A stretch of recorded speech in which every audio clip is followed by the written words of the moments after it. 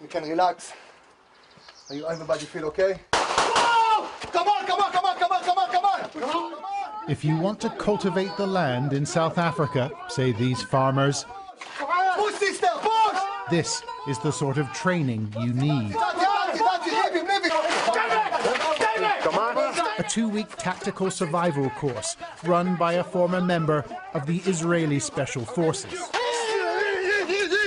Idan Abolnik is teaching this group how to ward off or neutralize the enemy, a self-described practical guide to staying alive. They're here because they want to make a difference. They want to defend their life, to feel more secure for the family and for them. Nice, nice, nice. And his pupils claim plenty of real-world experience.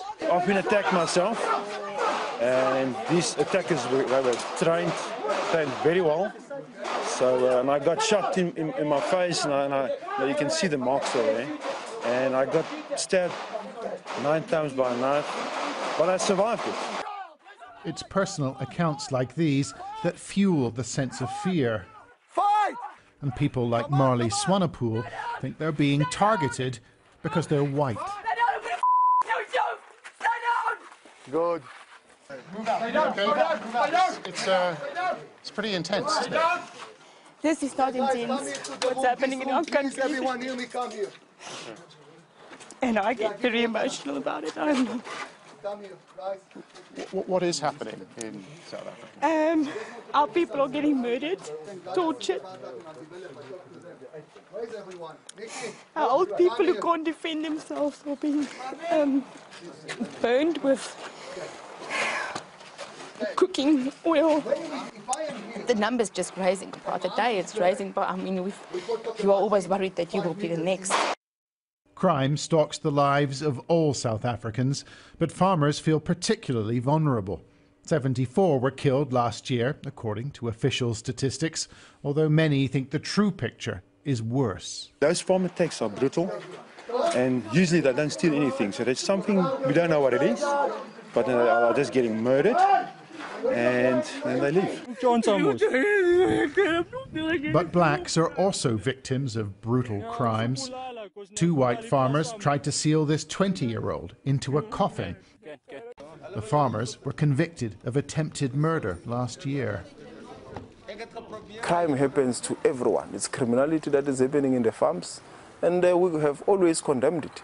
But this crime does not only happen to white farmers, it also happened to black farm workers. The case lit a fuse and drew large protests at court. White farmers own vast tracts of land in South Africa and receive little sympathy. The white people's quality of life in this country is at its highest. They live a first world lifestyle in a third world country, and the majority of the population lives a third world lifestyle in a third world country. So, and that majority is the blacks. So the ruling ANC is taking drastic action. They've adopted a new policy called land expropriation without compensation. A decision that deeply worries people like Philip Potgieter. He's a 4th-generation farmer in the hills of Limpopo. It's worrying because promises are being made to the masses, and you don't want to make promises to the masses and not deliver. So currently it's a boiling pot. We grew year by year. Mr. Potgieter took us for a tour of his avocado and nut farm. It's a profitable business, employing hundreds of local people, and he's not prepared to hand it over. It's in our blood, our ancestors, our fathers, grandfathers.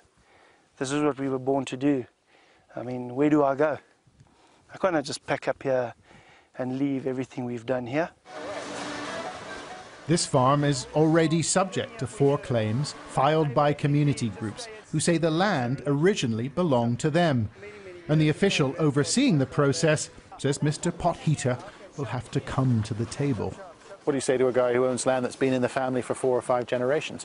There's nothing we can do, but we can put you through the process together with the community until we find a way out of this, because it needs to happen. So if it needs to happen, You cannot say, you cannot claim my land. No, you cannot say that. What you can say, it has to happen. The government says land will be redistributed because the stability of the nation depends on it. But it may be a long and violent journey. John Sparks, Sky News in Limpopo.